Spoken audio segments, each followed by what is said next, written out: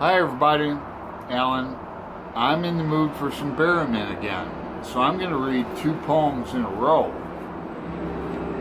147 and 148. 148 is titled Glimmerings.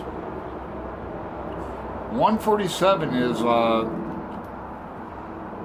an elegy to Delmar Schwartz, a writer I don't know. He was a friend of John Berryman's, a dear friend, and I admit I am ignorant about Delmar Schwartz.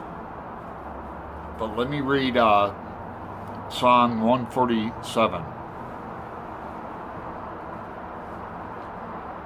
Henry's mind grew blacker the more he thought. He looked into the world like an act of an aged horror. Delamar. He flung to pieces and they hit the floor. Nothing was true but what Marcus Aurelius taught. All that is foul smell and blood in a bag. He looked on the world like the leavings of a hag. Almost his love from him anymore. His mother and William were vivid in the same mail Delmar died. The world is lunatic. This is the last ride. Delamar. High in the summer branches the poet sang. His throat ached, and he could sing no more.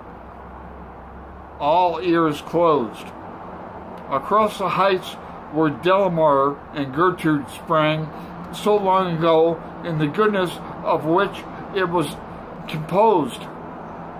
Delamar.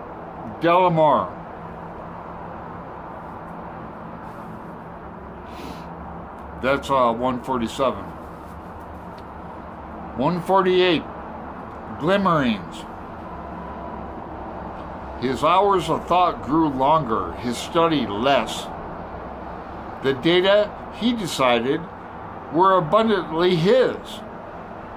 Or if not, never. He called on old codes and new apprehensions. He fought off an anxiety attack as the Lord did nations. With brutal commitments, not clever. Almost he lost interest in the 14 books part done in favor of insights fresh, a laziness in the sun, rapid sketchings, a violent level on the drop of friendship.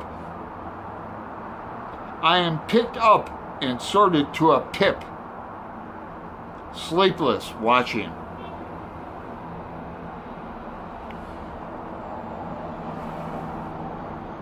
Gravediggers all busy, jelly, look what you done. There died of late a great cat, a real boss cat, fallen from his prime. I'm sorry for these closings, I'm sorry for everyone. At least my friend is rid of that for the present space-time.